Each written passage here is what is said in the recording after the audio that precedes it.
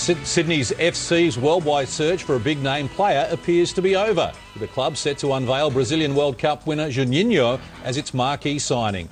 Mark Milligan is also heading back to the Harbour City after a trial in France, but David Carney's going in the opposite direction.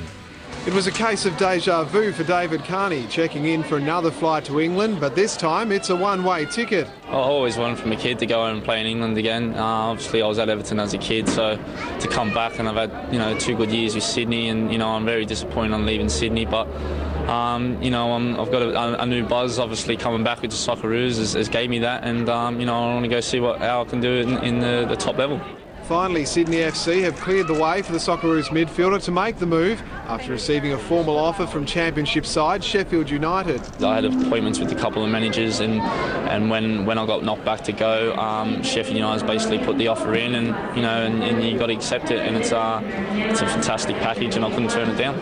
Carney can expect to earn around $1 million a season at Bramall Lane, the lure of cash and the step up in class proving too strong for what the A-League has to offer. I don't think it's still at that level where financially you can be secure, and not just that, players want to test themselves against the best players in the world, and them best players in the world are in Europe. The 23-year-old, who only recently signed a 2-year deal to stay in Sydney, knows cracking the Blades' first 11 will be hard, but is hopeful he'll receive clearance in time for the season opener against Colchester on August 11.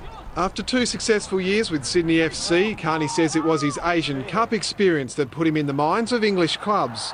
Obviously, playing in Sydney FC, it's a great level, but knowing that you're playing with the likes of Harry Kewell and Mark Viduka, and you can match it with them, that's when the managers see that and say they want you. His departure is a blow to Sydney just 3 weeks out from the season, but the news is not all bad, with Brazilian World Cup winner and former Middlesbrough and Celtic star Juninho Palestra on his way to the Harbour City. Do you think Juninho will be able to fill the boots of David Carney?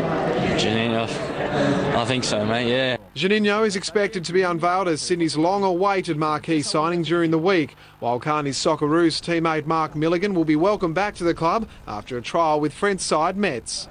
Chris Stubbs, Fox Sports News.